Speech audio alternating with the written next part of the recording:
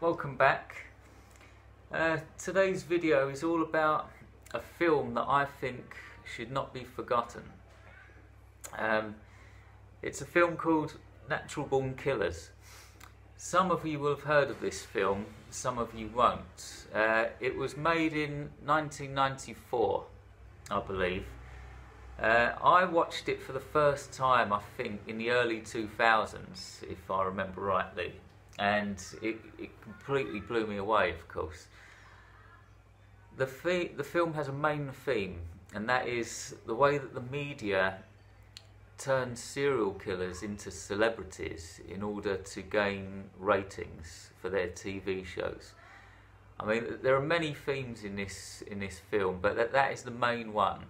It's about the media kind of using killers in that way to further their careers and get ratings and stuff, right? Now, Natural Born Killers is an Oliver Stone movie.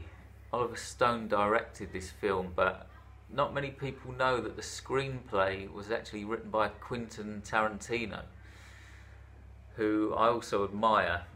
And it's a great script. It's an amazing film. I would describe this film as hallucinogenic satire. It feels like a dream. Well, this film is like a dream.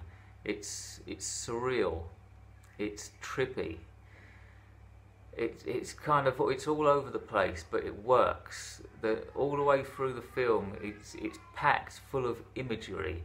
It's packed full of clips and stills, and you see these little, in between scenes, these little clips pop up for a second. It's almost like subliminal imagery that's been put in there. Throughout the film, it switches from being colour to black and white, but only for a minute or two, different scenes. I think there might be a hidden meaning here, where it flips from black and white to colour, but I haven't quite worked it out yet. I've watched this film about 2 or 3 times over the last few weeks. I've gotten really back into it. But yeah, it's packed full of stuff, goes from black and white, and it's filmed in such a creative way as well. Like the opening scene alone, they're in a cafeteria.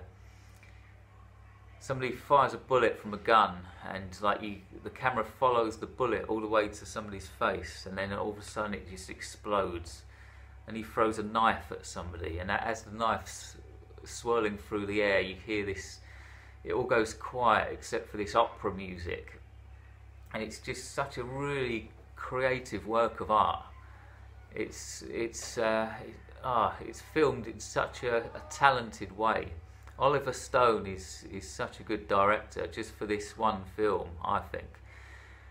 And also, the main 2 characters are Mickey and Mallory, if you don't know. Like, they're 2 serial killers. One's a man, one's a woman, and they're a couple.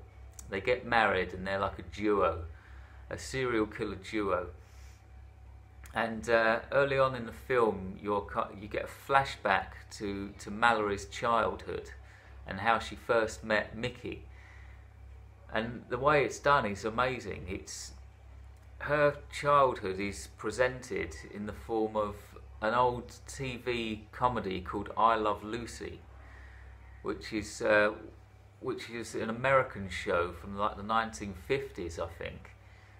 And they present her childhood like that, and you see the intro to I Love Lucy with the soundtrack, and then her family are like characters in this TV show, and you get this dubbed laughter in the background, and it's all amazing.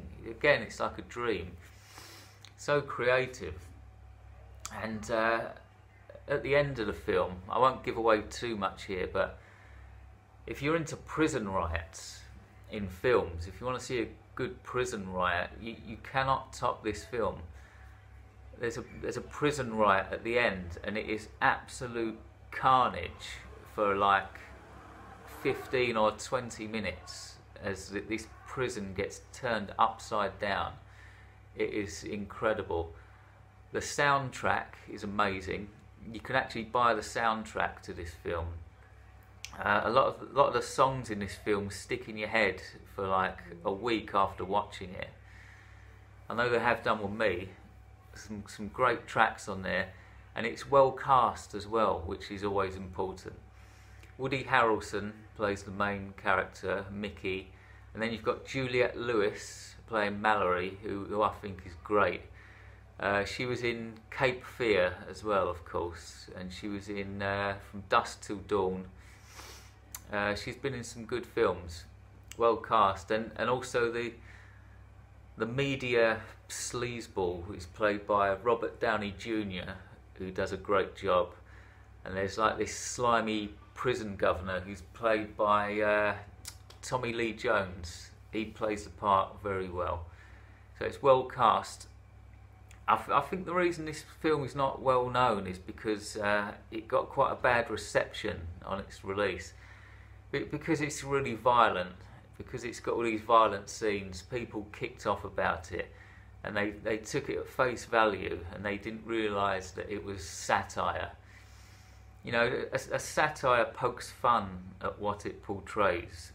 So this film is violent, but it's more of a critique of the characters that it shows. But of course, most people don't realise that, do they? They see it as at face value. I think something similar happened with American Psycho, with the novel and the film. American Psycho caused a big outrage, of course, and the fact that it was satire went over most people's heads. It's going to happen, isn't it? But it still has an important message. That's the thing. 94, so that's like it's like 27 years old now. But the film still has a very important message in this kind of media-obsessed world that we live in now. That the media, you could argue that the media is even bigger now that we've got social media and stuff. The message of this film is more powerful than ever. So I think everybody should watch this.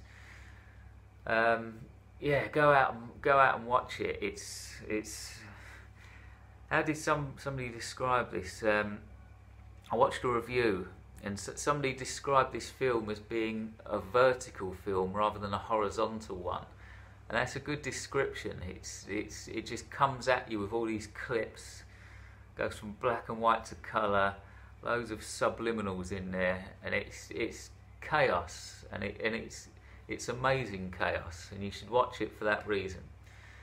Okay, so go out and buy it or watch it online if you can watch it online. I highly recommend it. Okay, it's a great film, and it's actually my top 10 films of all time.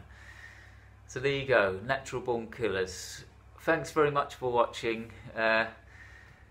Please subscribe, by the way. Don't forget to subscribe, and one day I might actually get a decent amount of subscribers. So thanks for watching. Please come again, and until my next review, try to have a great day on this media-driven, satiric, surreal rock we call Earth.